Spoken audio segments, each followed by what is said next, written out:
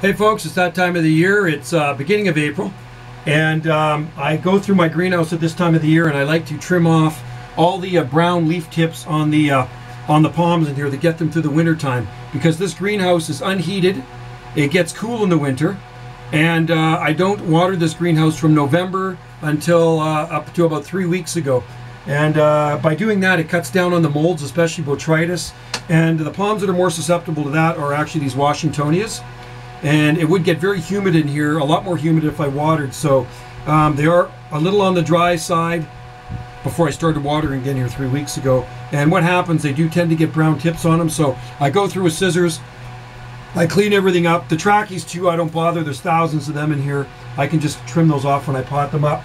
And then they're good to go. So right now I've finished doing that. I've done the sable palmettos, minors, Etonii, and other palms in here. I got butias, and we have some, we have parajubaeas, we have Syroxylons, and we also have Phoenix cinerensis, among a few others. So I've cleaned everything up, and now I'm going to come in here and give it a good flood water. Most of these things are in 2.5-inch liner size pots, so these pots tend to dry out pretty damn quick if you don't water them for months. These are actually rooted right in. These are sable minor razorback. These are Arkansas, and that actually is looking pretty good. So I did clean off a few dry tips off of those, and I'll grab the camera and I'll show you exactly what this 8x12 greenhouse is doing right now. This is our propagation house, and we start them in here, we take them out, and when we pot them up into bigger pots, we have a lot of sables in here, hundreds of sables from all areas of the southeastern United States.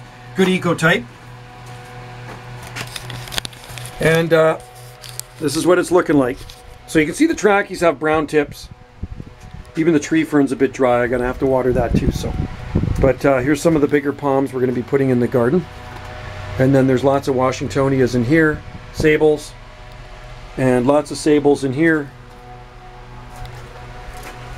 It's 85 degrees in here right now. It's really nice, just perfect.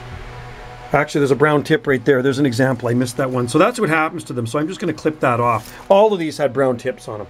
So it just kind of neatens them up and makes them look a little bit better for the growing season. So anyway, that's the thing. You don't want botrytis in your greenhouse, because you get botrytis mold on your palms, and a lot of them, it is detrimental to them. Trachycarpus never seem to get it. They can handle the moisture, but the more dry-loving species, Washingtonias, they did start to get a little bit on it, but it never took hold. I got on top of it pretty quick. So it's a humidity thing, and it spreads it around real quick, especially with the water. So anyway, folks, thanks for watching, and happy palm growing.